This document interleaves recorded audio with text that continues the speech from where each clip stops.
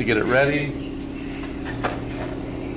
take the inside cover, the screw to screw this on. The motor wire goes through the hole on that side. This comes through over here, and we hold it on like that. I'm gonna go ahead and use a small clamp to just kind of hold this in place while I screw everything in.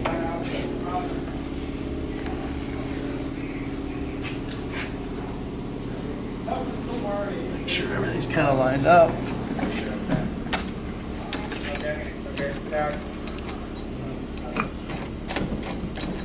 Screw that in.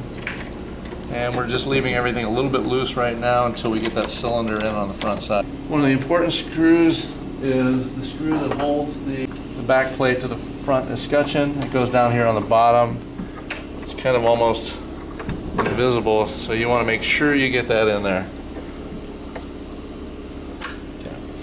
Everything's a little loose. I can take this off now. 3 mounting screws go up at the top.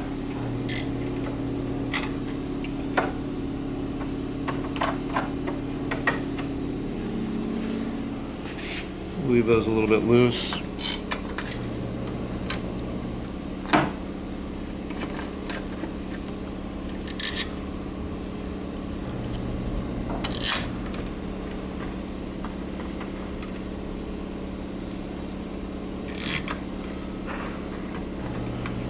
Okay. Okay, we'll tighten up the screws in the back. One on the bottom, don't forget the one on the bottom. 3 on the top.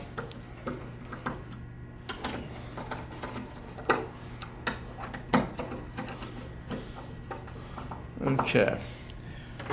So there's 2 mounting screws here, 1 on the bottom, 3 up here. Okay. It's open on the inside, always egress. It's locked on the outside. You can retract the latch with the key. We're going to plug everything in.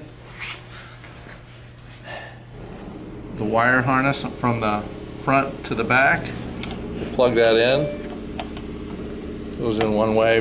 Make sure it's seated. Tuck the wire back in there. The motor. There's a port down here for the motor wire. It'll click in. You can hear it. And then there's a battery box. I've already put the batteries inside the battery holder, and we'll go ahead and plug that in. You should hear a beep. There you go. And here's the battery cover, and that holds the in place. There's a little tab on the bottom that fits into the slot down here.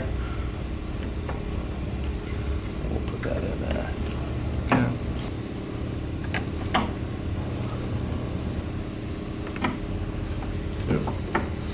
Okay, that should be everything hooked and wired up.